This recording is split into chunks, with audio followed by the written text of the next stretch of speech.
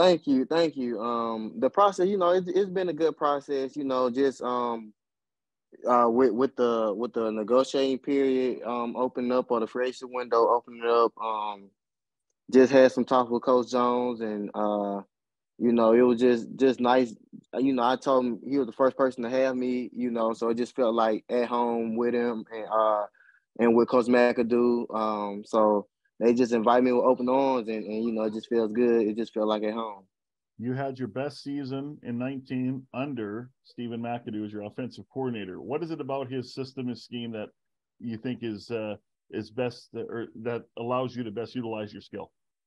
I just feel like that we just had a good relationship, and he had a good understanding of my skill set, and just put me in the best ways possible for me to showcase my skill set. So I feel like Coach McAdoo know me well, and I know him also.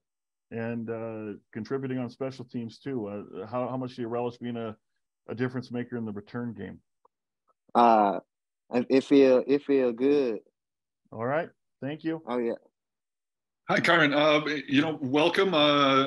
Were there a lot of teams involved in the negotiation process? Do you know? I mean, were there a lot of teams after your skills here? Yeah. It was a couple more teams after me. I talked to Hamilton some in Ottawa, but just ended up talking to Coach Jones to make it feel like home. Yeah, I guess so. Hey, a little bit of familiarity never hurts. What is it about him or his teams? I mean, what gives you faith that somebody like Chris Jones can turn a team around that finished last place in the West Division last year? Just the way that they finished last year, and just knowing from Coach Jones, the way that he set up and had us run and had his team ran, So I like his coaching style, and I feel like that he got a recipe to winning and turning it around. The player they're looking to replace in the return game, Christian Salisbury, I can't imagine you had a chance to get to know him much at all. Did you follow the tragic events of what happened to him in the offseason? Yes, I follow him, and it's crazy because I went to Austin P in college, and his cousin and I are real close. Like we're real tight, So I was like, just a small world. I found out that was his cousin, but I know I met him after the game, and he came up, shook my hand. My cousin was a little Rodney, and I heard a lot about you, and he had a very bright future, man. I hate that it happened to him. Yeah, that's amazing. How would you describe your return abilities? Anything like his? I mean, he showed this team here in this town something that they hadn't seen here for quite a while.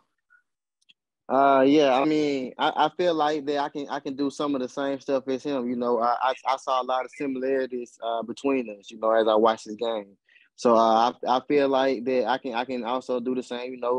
Make some big plays and hopefully get something to the end zone.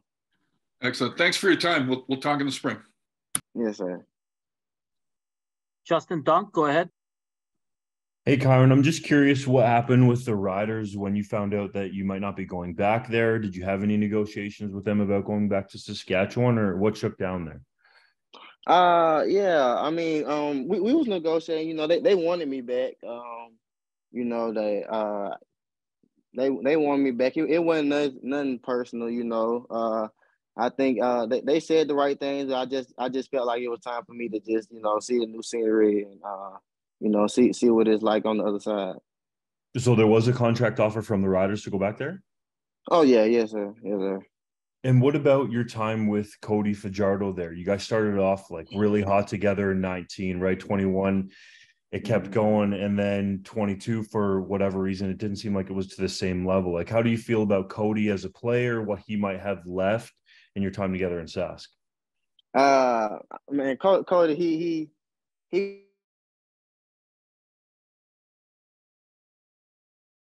for a period of time we playing receiver. Cody definitely been the best quarterback I played with. He's a warrior. He know how to win. He love the game, his toughness. I think Cody has a lot left in the tank. I mean, last year, it wasn't his best year. It wasn't really the team best year. But I feel like Cody definitely has a lot left in the tank, and I'm excited to see what he has what he's going to bring to the table at Montreal. And you go to Edmonton, it's a really talented receiving core. When you look at all the names, obviously you included there, do you feel like it's the best receiving core in the CFL? I guess on paper it like that we can be pretty good, So I can't wait to get to camp and mesh together with the guys. And from watching from afar, what do you like about Taylor Cornelius and his skill set?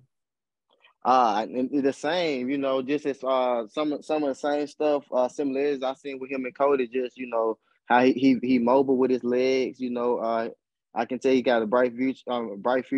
Strong arm. I feel like he can only get better from here. And what was it about the Elks that sold you on signing there over some of the other teams? You mentioned Saskatchewan and having conversations with Hamilton and Ottawa as well. So why was it the Elks in the end? Well, going into free agency, my main thing was I wanted to go somewhere that I can be a returner. Well, in SAS, my first year there, I returned. My first year, returned two to the touchdown, and from 2019 on, I really didn't get a chance to return unless somebody was hurt. So I felt like that I wanted to get back into the return game, and Coach Jones was really the only team that wanted to let me return and said that I had a chance to return. So do you feel like being a part of the return game actually helps you get into a flow and benefits you on offense as well? Most definitely, because I've been returning since I've been in college. And that actually I made All-American for it. But just by returning, I feel like, it can be the first play of the game, just get that first hit, just see how the game gonna flow. And after that first hit, everything will flow, smooth. Awesome, Kyran. Thanks for the time, man. Okay, thank you.